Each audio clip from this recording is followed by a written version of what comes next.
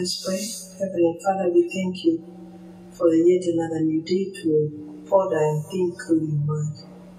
It is a double-edged sword, and may it pierce and remove that which is in our imagination.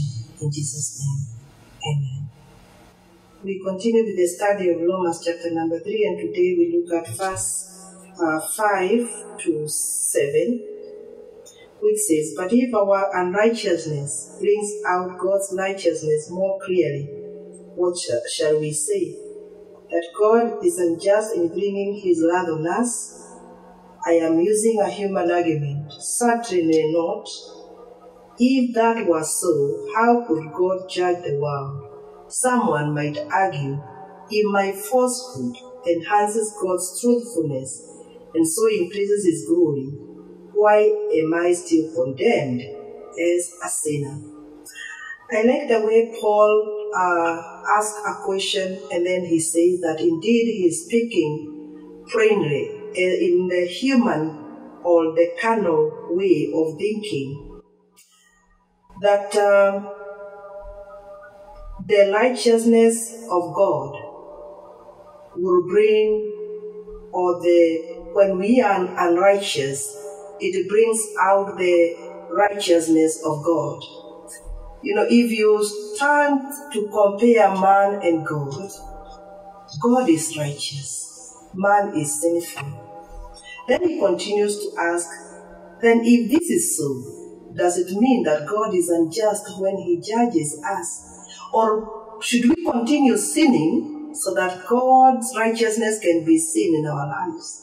And he says no.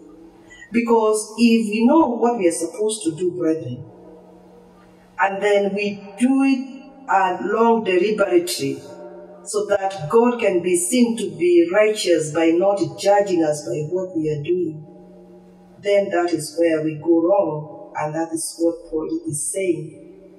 That far be it, that we should not presume, because God is righteous and he doesn't judge us unfairly.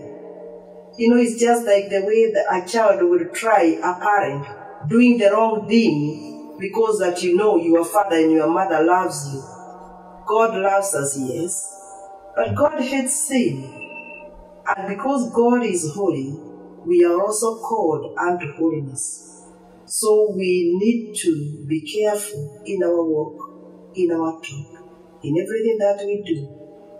So that all that we do, yes, we are men and we are weak, but even when we fall into sin, let it not be deliberate. And then God in his mercy will forgive us. But when we sin again and again, provoking the Holy Spirit of God, because we are redeemed, we are set free, we are not captives to sin anymore, brethren, so we cannot continue living like those who do not know God. May the Lord help us. Let us pray. Lord, we thank you, even that you have called us unto holiness. Help us, Lord, that we may seek to be holy like you are. In Jesus' name we pray.